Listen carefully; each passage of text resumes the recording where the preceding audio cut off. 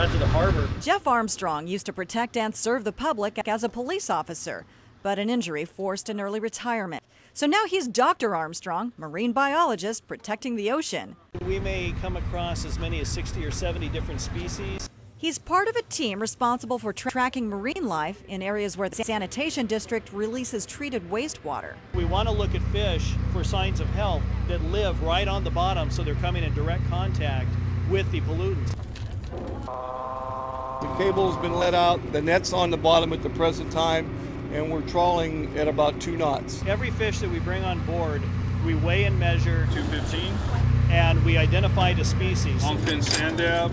So we know how many of each fish that we have out here, each species of fish. The flatfish, they're still measured the same way from the tip of the nose to the beginning of the tail. See, they're slimy.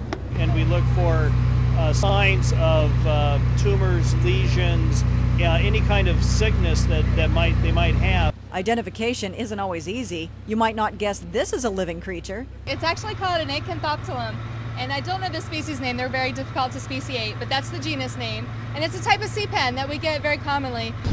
Helping to protect the ocean, doing a job they love. With the crew aboard the research vessel Narissa, this is Valerie Starn for Time Warner SoCal News.